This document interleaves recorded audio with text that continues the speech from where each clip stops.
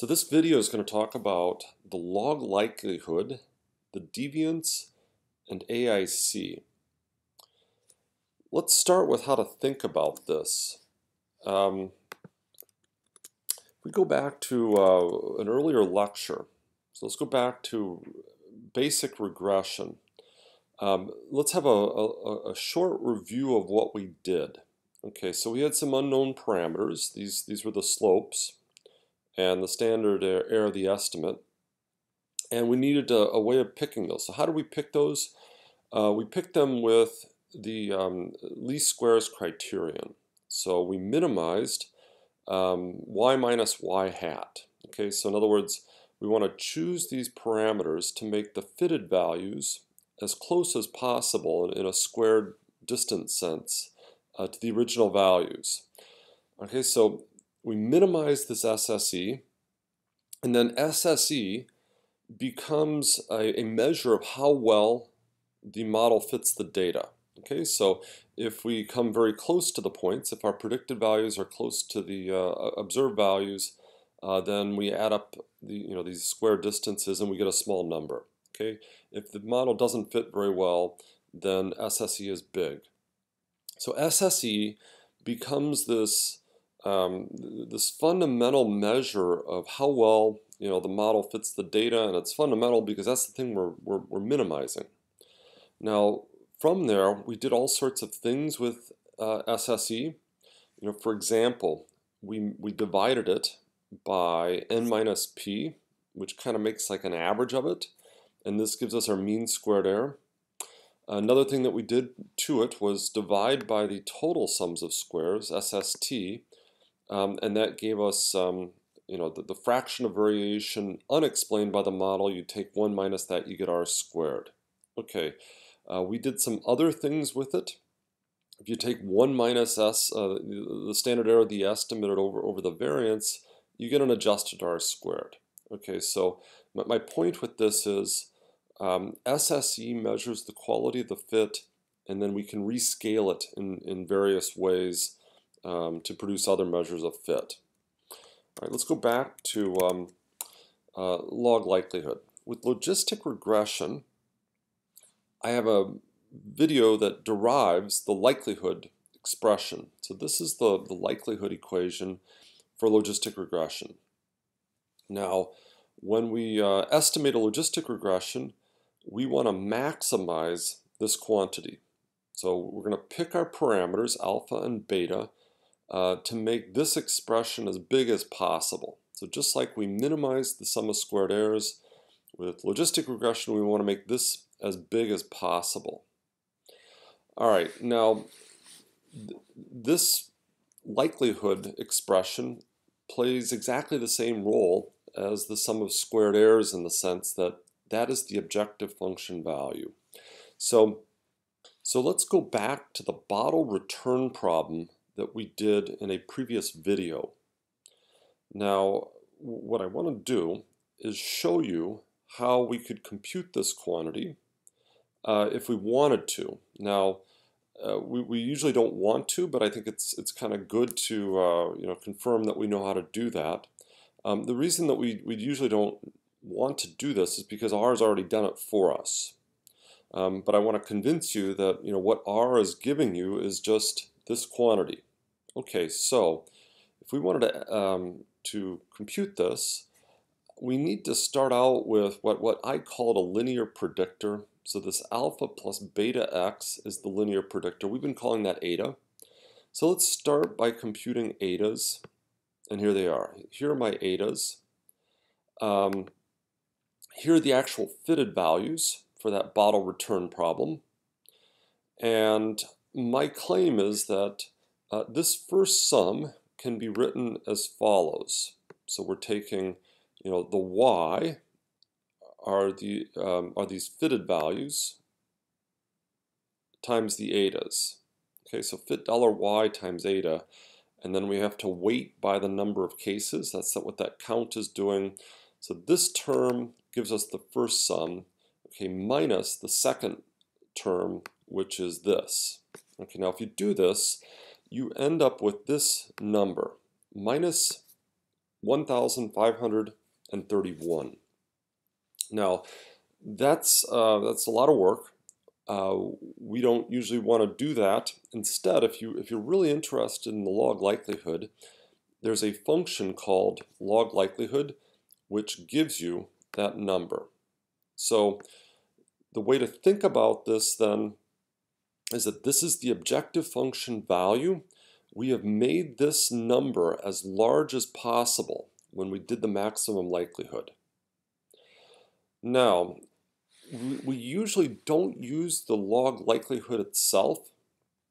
Instead, we use something called deviance. Now, what is deviance? Deviance is simply -2 times the log likelihood value. So if we multiply this number by -2, we're going to get 3063-ish. So instead of maximizing the likelihood, what we could do is minimize the deviance, and we'll get the same answer. All right, and we usually use this deviance rather than the log likelihood because we're going to be able to use this deviance in a chi-square test very easily. All right, so deviance you can think of as an even closer equivalent to SSE in that, just as we minimized SSE for linear regression, we're minimizing the deviance for logistic regression. Now, the deviance is such an important quantity that R and many other software packages report it. So there's a function called deviance in R that returns this number. So this number measures kind of how much has not been explained by our logistic regression model, just in the same way SSE quantifies that.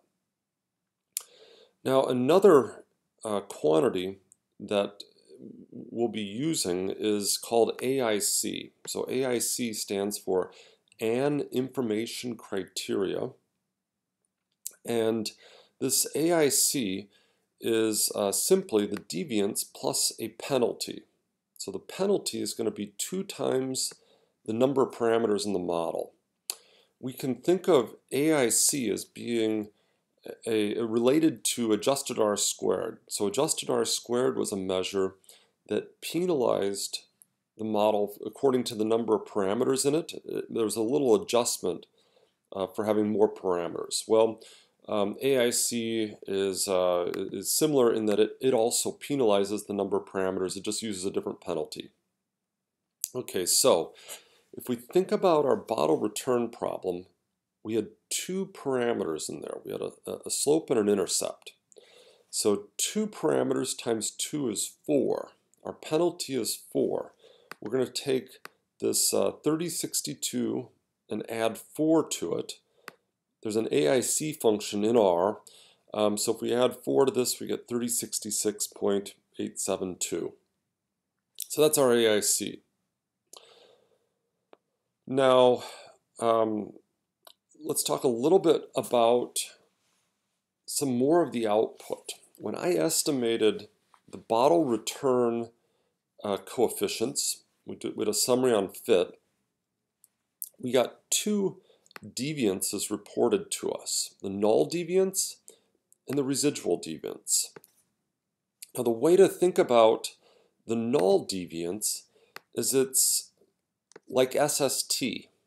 Okay, so if we go back to, I think it was page 35 or whatever it was, 36, what did we do? Well, we had an ANOVA table, and this ANOVA table was fundamentally a comparison between the null model. So the null model is the model that we would get if the null hypothesis that all my slopes were 0 were true.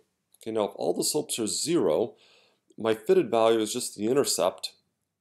I'm just fitting the intercept, which would then be y hat. Okay, so SST is a measure of how much variation would be unexplained using only the intercept. What we're doing is we're comparing that model with what we'd get having all, the slopes being non-zero if they want to be. Okay, so this is, this quantifies SSE as how much is left unexplained using your model. This is using the reduced model, which is just the intercept.